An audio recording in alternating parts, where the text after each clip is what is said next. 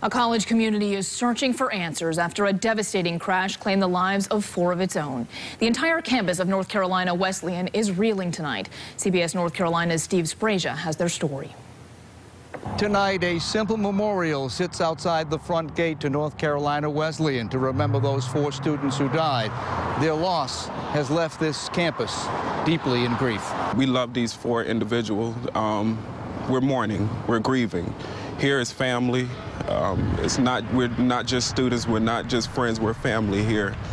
And we lost loved ones last night. The 4 died the way they lived, together as friends, in a wreck which happened just feet from the school's main gate. We wouldn't have thought in a million years it would have been a Wesleyan students that would have died in front of the school. The school's president spent the day personally meeting with the families of Denisha Scott, Candace McBride Jones, Robin St. Clair Barnes, and Kadisha Brown to offer sympathy and comfort, while the school tried to embrace grieving classmates. Some are doing better than others, but we have grief counselors and ministerial staff on campus dealing with those, trying to meet all the needs. On campus, the 4 freshmen were known for their warmth. One thing about these ladies you should know is that they loved everybody, and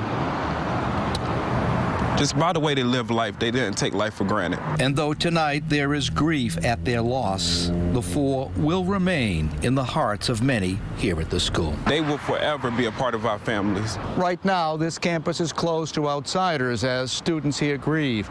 In a day or two, they will have a more public memorial to honor the 4 lives which were lost. In Rocky Mount, I'm Steve Sprasia, North Carolina News. The driver of the other vehicle involved in the crash was transported to UNC Nash Hospital with non-life-threatening injuries.